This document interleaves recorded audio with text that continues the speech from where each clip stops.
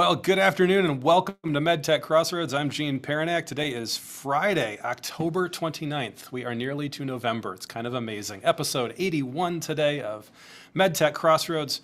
First of all, COVID Connect, we'll talk about the latest COVID news and also, as we've been tracking for the last few weeks, what's going on with vaccines and transmission. We're trying to get to the bottom of that. After that, the start of a 4-week series based on a question that we got that we thought deserved some attention. And it's a very simple question and one that's of interest to many startups. How do I get a 510K? So we're going to unpack that really from square one over the next 4 weeks. After that, time for Q&A and any community events that you want to announce. But first of all, let's go to the COVID metrics and vaccine distribution from covid.cdc.gov.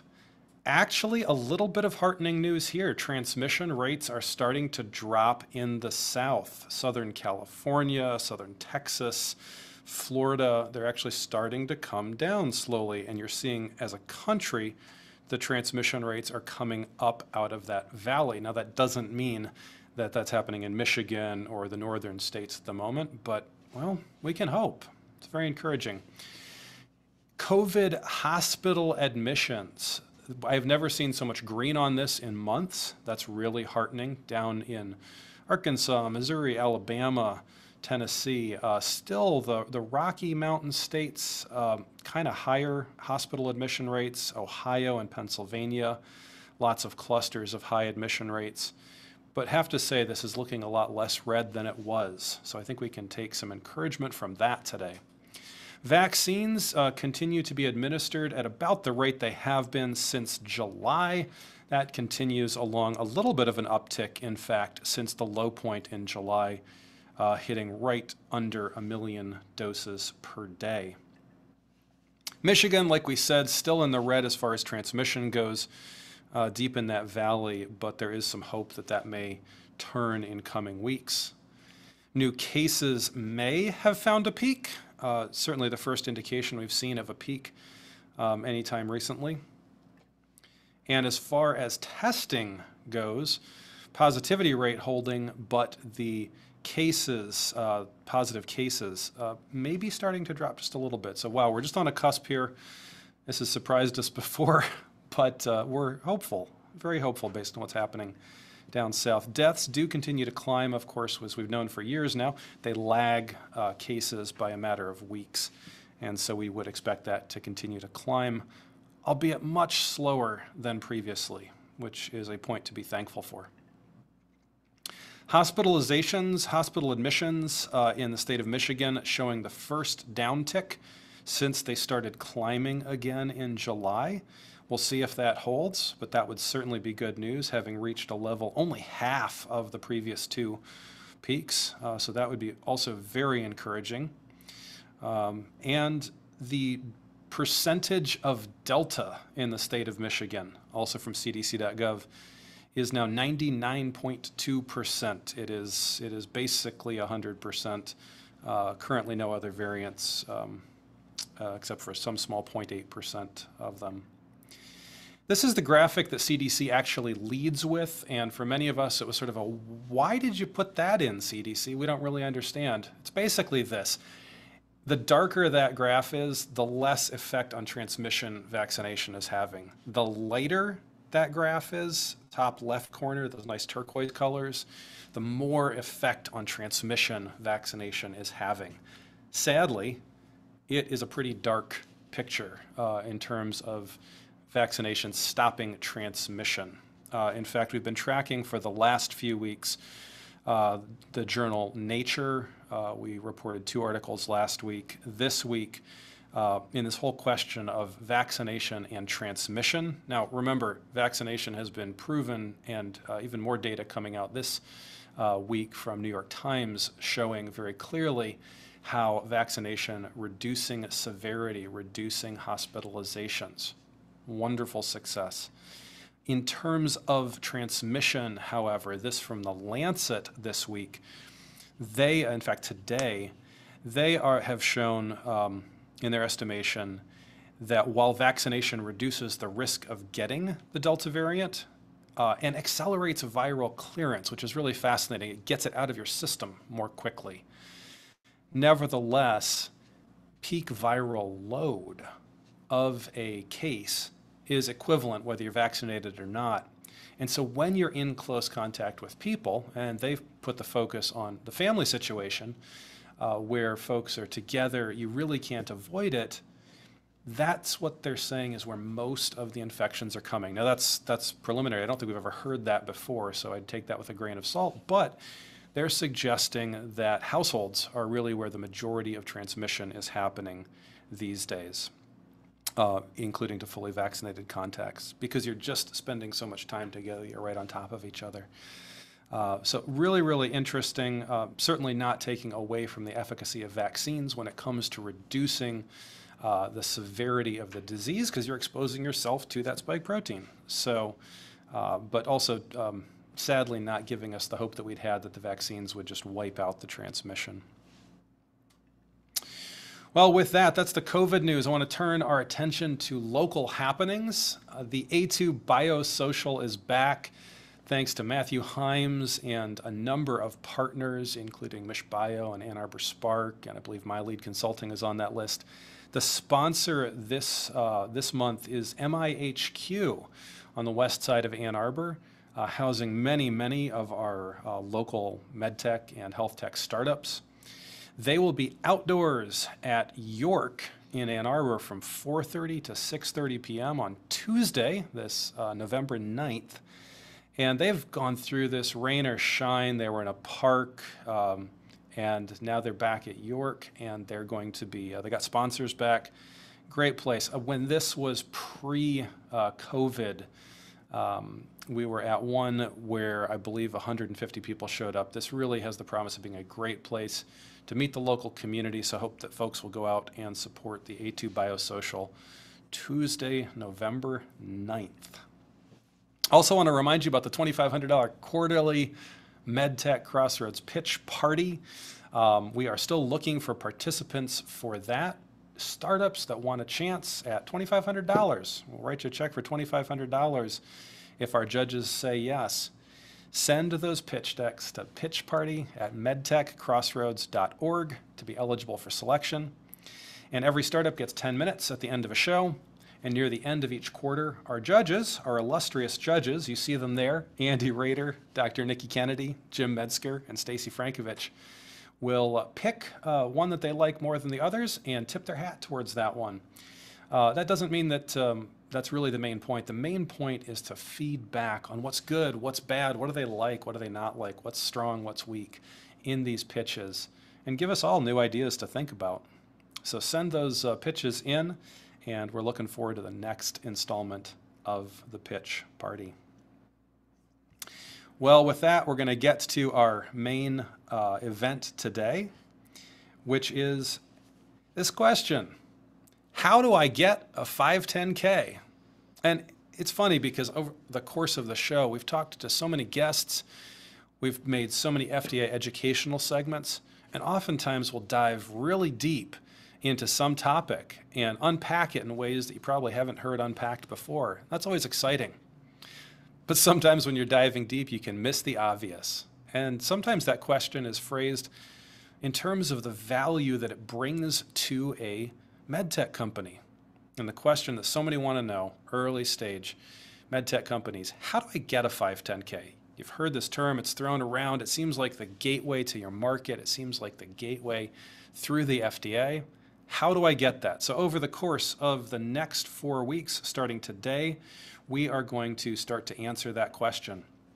Today, Friday, October 29th, we're going to answer this question. How do I know if a 510K is right for me? Next week on Friday, November 5th, what goes into a 510K? And when I say that, I mean more from a statutory standpoint. What are the elements of a 510K? What has to be there? Less next week on how do you create them and more on what are they? The week after, on Friday, November 12th, we'll be talking about how do I actually prepare and submit a 510K. That's kind of the meat on the bones. Okay, now you know what goes into the buckets, but how do you ever get that stuff? And finally, on Friday, November 19th, we will be talking about what happens after I file. Because a lot of times people think you're just going to file and you're going to get it. Well, it's the FDA's job to review that 510K, to come back with feedback, criticisms, comments, questions for you. And they do. They always do. And we'll talk about what those can be like, how to respond to them, and what to expect. And before we go into today's topic, let's answer this basic question. What is a 510K? Sometimes called a pre-market notification. What is the thing? Well, here's what FDA says. A 510K is a pre-market submission. Let's unpack that for just a second. It means you're doing this before you sell your product. You can't go to market if a 510K is required without one. And it's a submission made to FDA. It means you have to send it to them. It's something you've got to send to them for their review before you can go to market. To demonstrate. Well, what does it mean to demonstrate something? You can't just send it in and give your word. It's something that you have to provide what the FDA calls objective evidence for. To demonstrate that the device to be marketed is as safe and effective, that is substantially equivalent to a legally marketed device. That word "as" is really important. If I ask you if a device is safe and effective, you could prove to me that it is in many different ways. You could do all sorts of clinical trials, you could create all sorts of forms of proof, or you could compare it to a device that's already on the market, saying, well, if that device is already on the market and it's considered safe and effective, and ours is similar enough, then you should let us on the market. Historically, the idea is that this reduces the burden on companies of getting innovations to market, because you don't have to prove from scratch that the device is absolutely safe and effective. You just have to prove that it's substantially equivalent to a legally marketed predicate device, that it's as safe and effective as that device that you're targeting. So with that in mind, today's question is, how do I know if a 510K is right for me and my company? And we're going to talk about a number of things today. First of all, is my product actually a medical device? If it's not, a 510K doesn't apply, so we can just head right off in the other direction.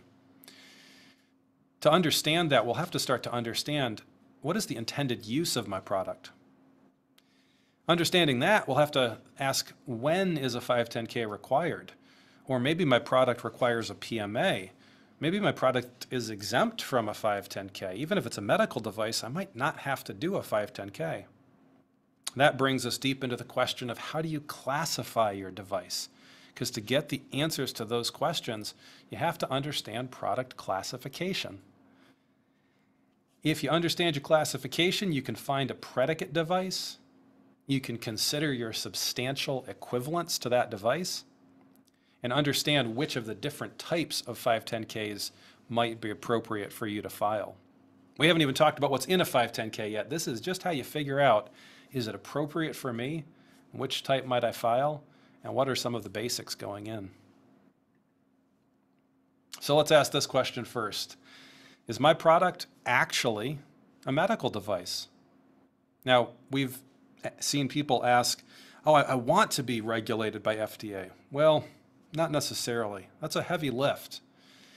And it really isn't your choice, and it's not really anybody else's choice. It has to do with this. Per Section 201H of the Food, Drug, and Cosmetic Act, a medical device is an instrument, apparatus, implement, machine, contrivance, implant, in vitro reagent, or other similar or related article. That's a mouthful. Including a component part or accessory. It's something. It's an object. It's a device, which either is recognized in these documents, the National Formulary or the United States Pharmacopoeia. Did you know that medical devices, some medical devices, are actually defined in the place that basically has drug recipes for many generic drugs? Yeah, some of the medical devices are actually defined there, and that could be a medical device. But more commonly, a medical device is something that is intended for use in the diagnosis of disease or other conditions, or in the cure, mitigation, treatment, or prevention of disease in man or other animals. Look at that word right there, those two words, intended for. Something similar is going to pop up here in a second.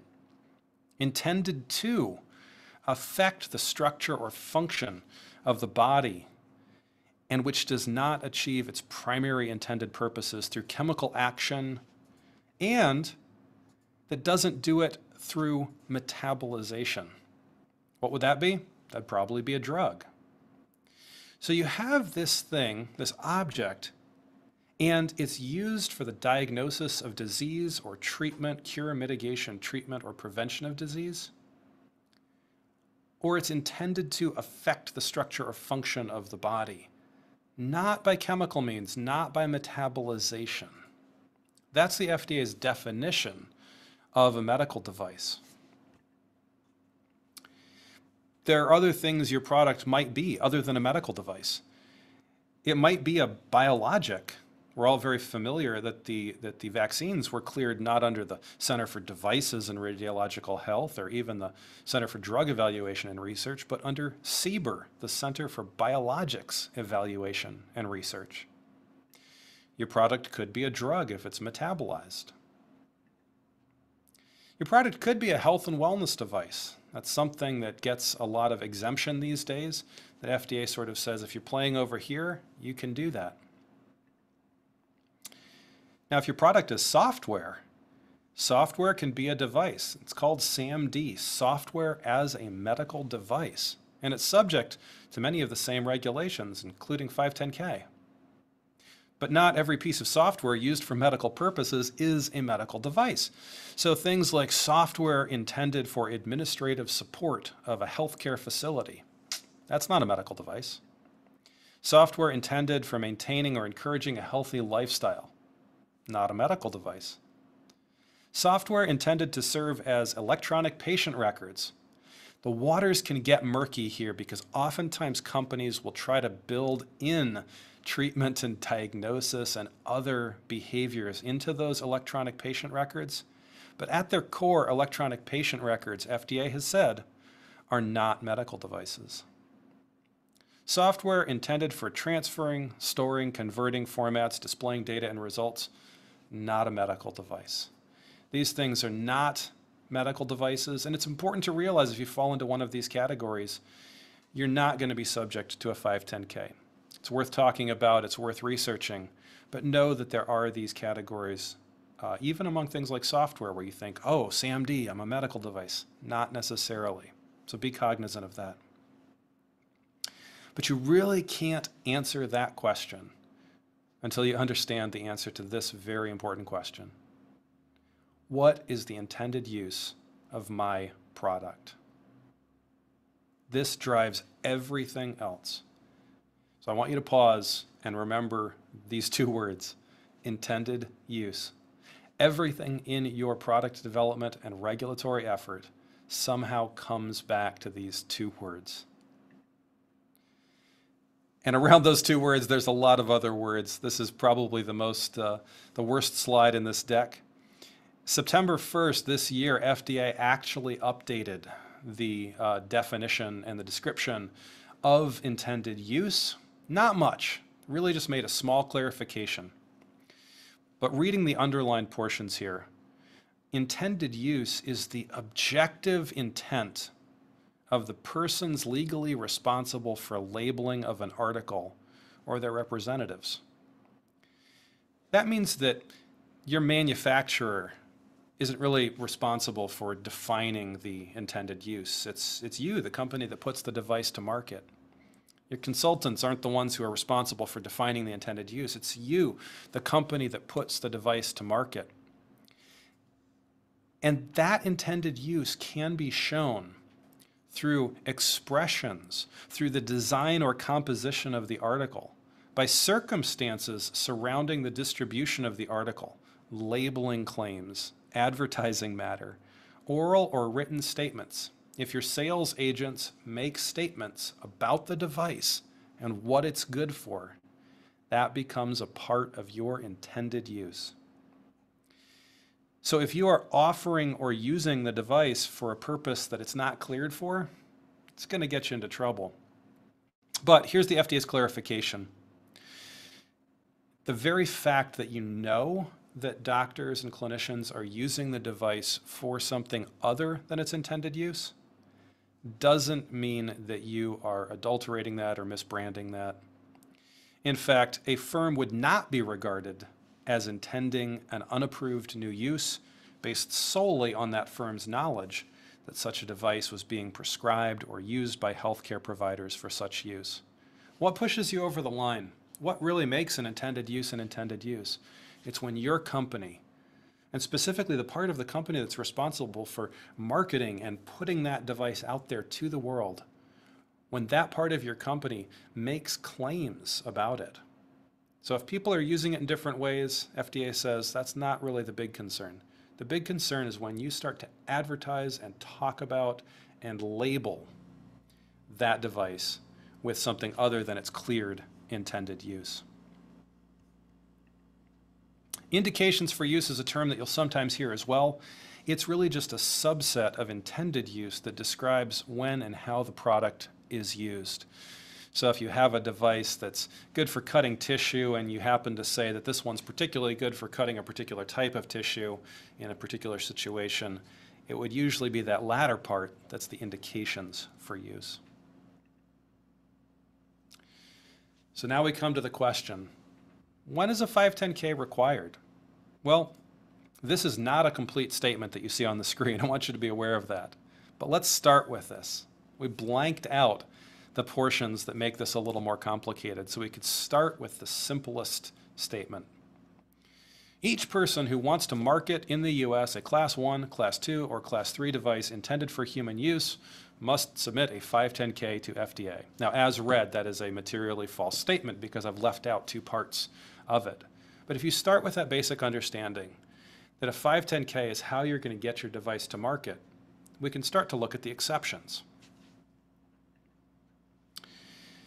Each person who wants to market in the US a Class 1, 2, or 3 device intended for human use, for which a pre-market approval is not required, must submit a 510K.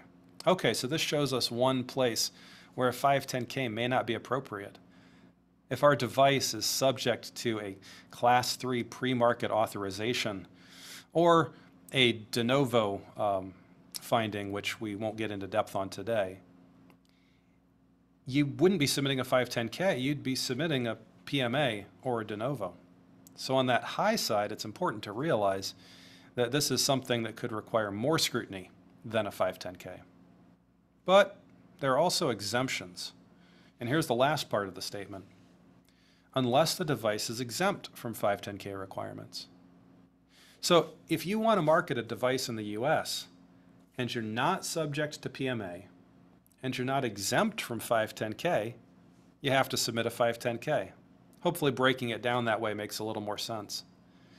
And FDA doesn't say, oh, this person always needs to do it, because this is based not on so much who the person is as to what they're trying to do. They're trying to put a device on the market with specific claims. So this could be a domestic manufacturer introducing the device to the US market. This could be a specification developer who isn't doing the manufacturing themselves, but is still labeling that product, owning that product, and with a contract manufacturer, bringing that device to the US market. It could be a repacker or relabeler. Now, at default, repackers and relabelers don't need to submit 510Ks for the products that they repack and relabel. But if you make labeling changes that significantly affect the device and that change its intended use, you better believe that you're subject to 510K. One more word on this. This is why if a company comes to us and says, we want to get into some kind of a distribution agreement where we're making modifications to a device, often our advice to them will be, hold up, that could put you as the device owner. It could put you in the place of having to own a new 510K around the device. Whereas if you just sell that device as a distributor or as a repacker and relabeler, it could be a very different situation. And finally, this could apply to a foreign manufacturer or exporter or U.S. representatives of foreign manufacturers or exporters introducing a device to the U.S. market. So all of these are the types of entities that you would expect to need a 510K if they're not otherwise under PMA or if they're not otherwise exempt from a 510K. So times that a 510K may not be required, let's review. If a PMA or de novo is required instead, or if there's an exemption to your 510K. We'll talk about those more in a minute. Also, if you're selling device components, you're a manufacturer and you're making device components and they get incorporated into someone else's medical device, you're not necessarily required to file a 510K because you're not selling the device to end consumers with marketing claims. Now, as a converse, many times manufacturers will advertise that they work in medical devices as though they owned a product from A to Z, but really they were just selling a component or working on a component. That's important to distinguish as you evaluate manufacturers. Shipping a device around for pre-market testing, well, you'd think that's distribution and interstate commerce, except there's a carve-out for that. With proper labeling, that doesn't require a 510K. Repacking and relabeling, like we said, doesn't require a 510K unless it goes too far. And import, if you're just importing and that foreign exporter holds a 510K, but you're just a distributor and importer, 510K probably not required. Well, what about these other things? What about a PMA? What about a de novo? Maybe my device is 510K exempt. How do I know? How do I figure this out? Well, we can't go there directly. There's something else you need to understand. Introducing the concept of product classification. You've probably heard us talk about this on MedTech Crossroads before, but here's how it fits into the whole question of how do I get a 510K. The Food and Drug Administration has established 1,700 different generic types of devices. They've grouped them into these panels, and they've given names to the panels. They've also then broken these down into 3 classes of devices, Class 1, Class 2, and Class 3, in ascending risk.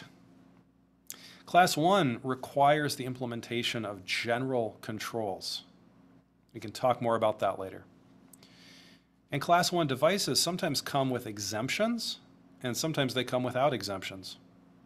Class 2 devices have general controls and special controls applied to them. There's more that has to be done, and they can come with exemptions or without exemptions. Class 3 devices still require general controls, but they also require pre-market approval. So how do you find your product classification? How do you find your product code? How do you find out which class you are? How do you find out what do I have to do to get this product to the market? Well, there's a few ways to start doing this research. One is to go directly to the panels, the product code panels, and just browse them. They are divvied up into 16 panels, but oftentimes which panel they're put into doesn't make a lot of sense to the average observer. So a better way is to search the classification database, the FDA classification database, using keywords and other things to look and see which product classification might I fit into. Also, you can use pathsurveyor.com. It's a free service that Intubeing keeps out on the great web, and it's a really fun and easy way to do some of this research and get quickly to some of the back information. It's always a good idea to confirm your findings with someone skilled in the field and with FDA if needed. There are things like 513G submissions to the agency, which allow you to confirm your classification findings. So the question we're answering now is, how do I know if I'm subject to a 510K or a PMA, or maybe I'm exempt? It comes down to your classification, and you've got to do some research. Here are the panels running from anesthesiology to toxicology. Now, if you happen to know exactly where similar types of devices are placed, You can look those panels up and you can go right there and you can start to read about it. Barring that, FDA maintains this classification database where you can search with a number of keys here, and you can start to find those medical device classifications that you can then research further. We're particularly fond of Path Surveyor, which is a tool that we created, a free service out there. It has been free and you can continue to use it for free.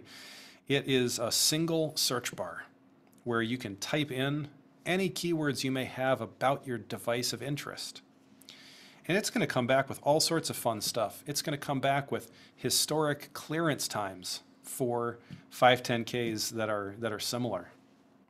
It's going to come back with recently approved devices in the same product code, which is really cool, and click on the K number and get to that company's 510K summary. It's going to come back with full submissions sometimes. These are always nice when you come to them, but sometimes you can get a redacted, FOIA'd full submission that FDA has made available, and those are made available if they're available directly through Path Surveyor. So here's an example. Here's a thermal regulating system. Remember that whole concept of intended use? Well, what's the intended use of a thermal regulating system? It's an external system that, see that last sentence? It's used to regulate patient temperature. It consists of a device that's placed in contact with the patient and a temperature controller for the device. The only other thing it says is that it's a Class 2 device that has performance standards. That's it. So what did that help? How did that tell me what I have to go through? Well, remember this principle that we established just a little while ago. Each person who wants to market in the US a Class 1, Class 2, or Class 3 device intended for human use must submit a 510K to FDA, unless it's PMA or unless there are exemptions. I don't see any exemptions on here, and I don't see any indication that it's a Class 3 PMA device. In fact, I see indication that it's a Class 2 device. So it's a safe assumption that this device is eligible for 510K. Let's look at some examples of things that aren't eligible for 510K. So here we have an automated external defibrillator. And they give the definition of that, the identification of that, which is really a form of intended use of the device. But it's a Class 3, and they say right there, requires pre-market approval. Now you know that's not something you're going to do through a 510K. There's also additional requirements below that, but because it's a Class 3, we're not going to go into those today. Here's another example. While electric wheelchairs require 510Ks, here's an electric positioning chair. It's a Class 2 device. But notice these key words. It is exempt from the pre-market notification procedure. That's great news, because if you recall, that's what a 510K is. So while you have a device that is Class 2 here, it actually doesn't require a 510K. And you'll find many devices like this that even though you'd think they'd require a 510K, they have been exempted from it. Other exemptions that you can find are exemptions from design controls of the quality system. You can find exemptions from the quality system itself. And you'll find those in these product code summaries, inside these regulation number summaries. Once again, at the top, we have the intended use of the device under the identification section. It shows that it's intended for medical purposes that can be adjusted to various positions. Below that, we have the classification. We also have in this a lot of very product-specific standards and things that the FDA, special controls that the FDA wants you to go through. Those are important because they start to show you what your product roadmap is, what your regulatory roadmap is. It's one of the reasons that we tend in our practice to resist standalone one-time regulatory roadmaps. Because if you're staring straight at what the FDA is saying about the device and you understand it, you have the most up-to-date information, and then you can dialogue about what your path will be.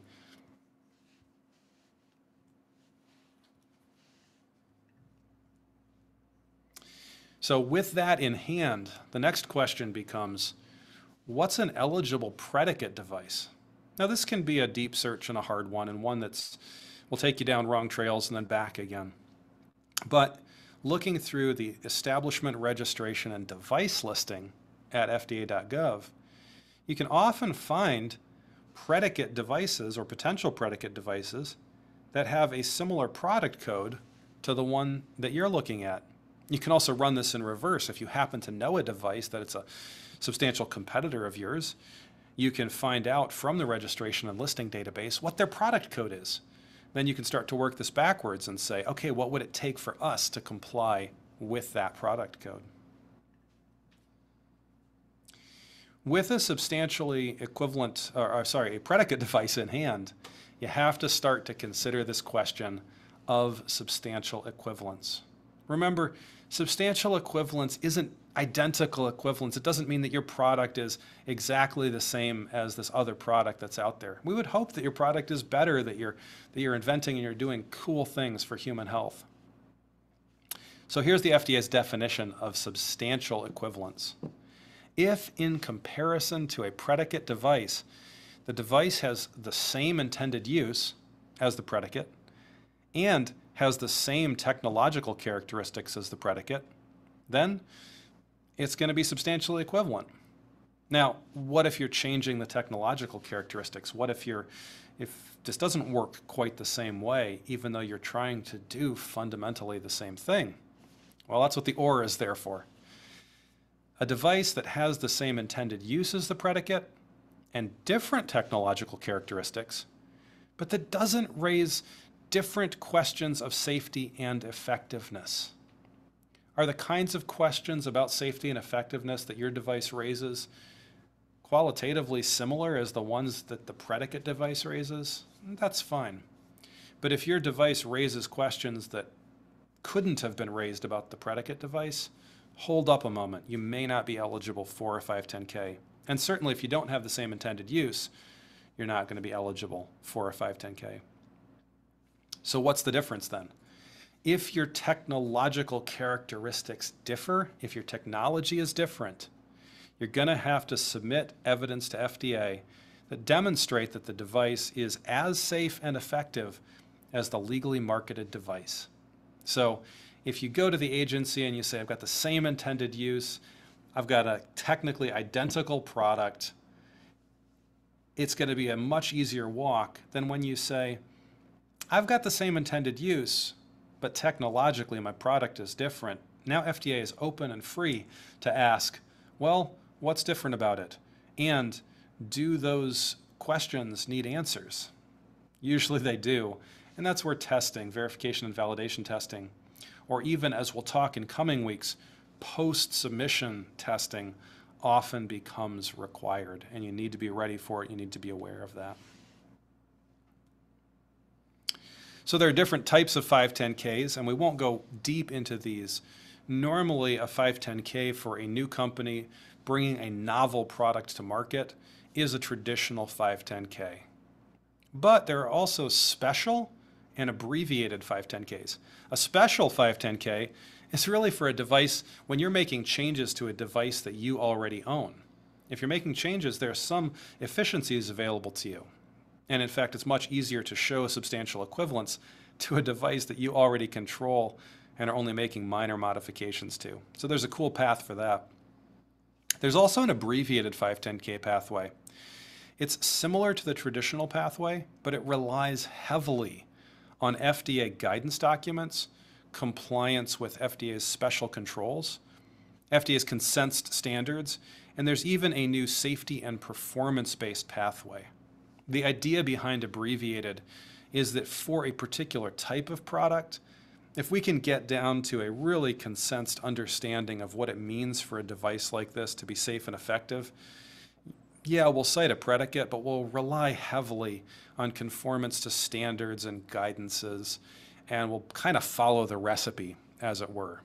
Now, you've got to be in a product category where you're not changing too much, where it really can fit into those standards and into those guidances.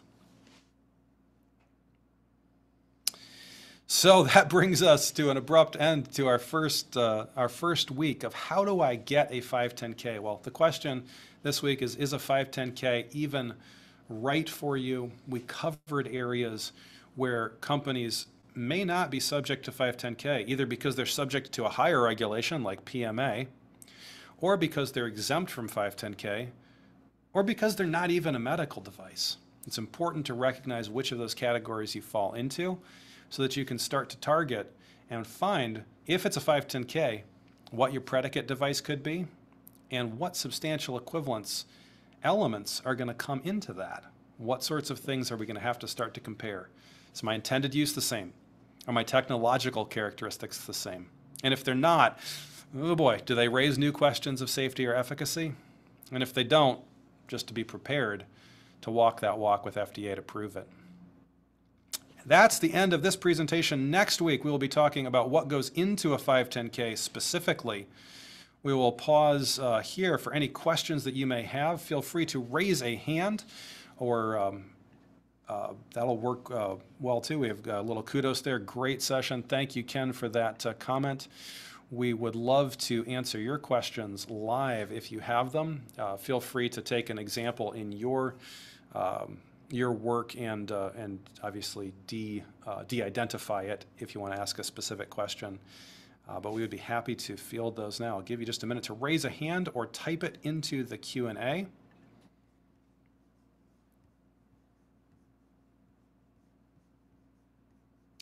And a reminder while we're waiting there to be sure to go and be part of A2 Biosocial on Tuesday, the 9th at York in Ann Arbor.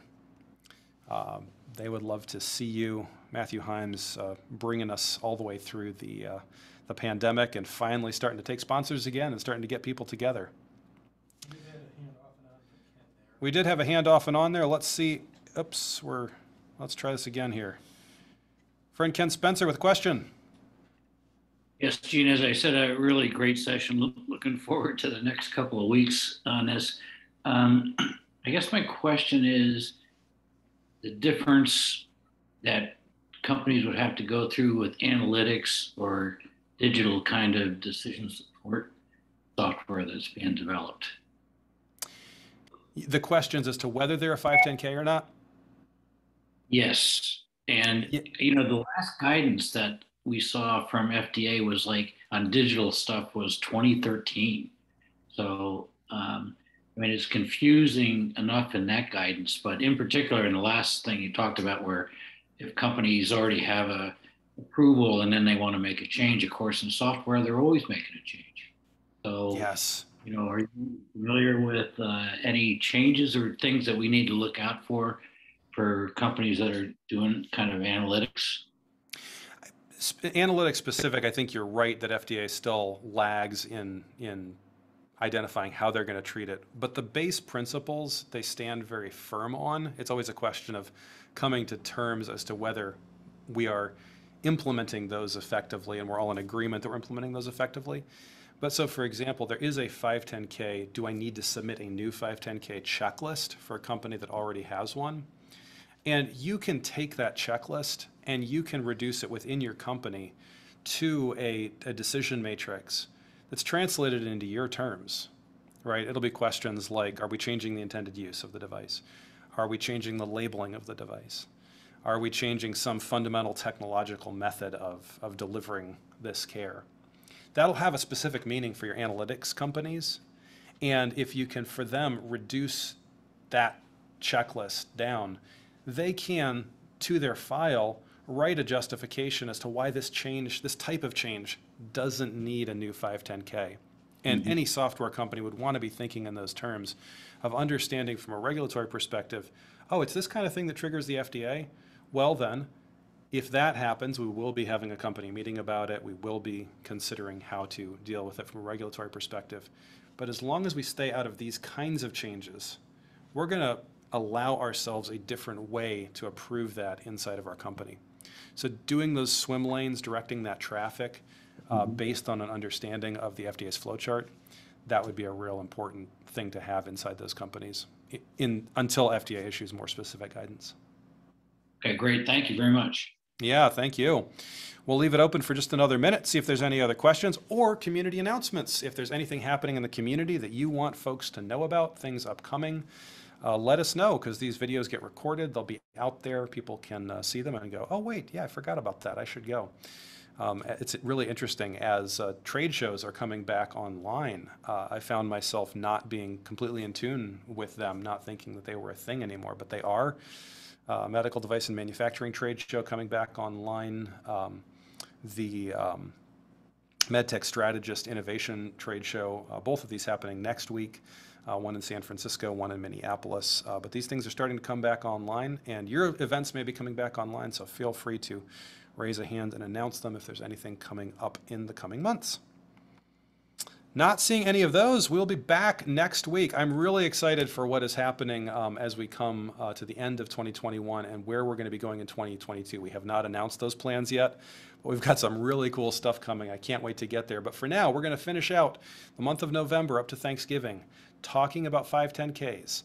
How do I get a 510K? Next week, what goes into a 510K? What even goes into this crazy thing? Week after, we'll talk about how do we populate that. So I'm looking forward to talking with you next week. Thanks for being with us today on MedTech Crossroads. Bye-bye.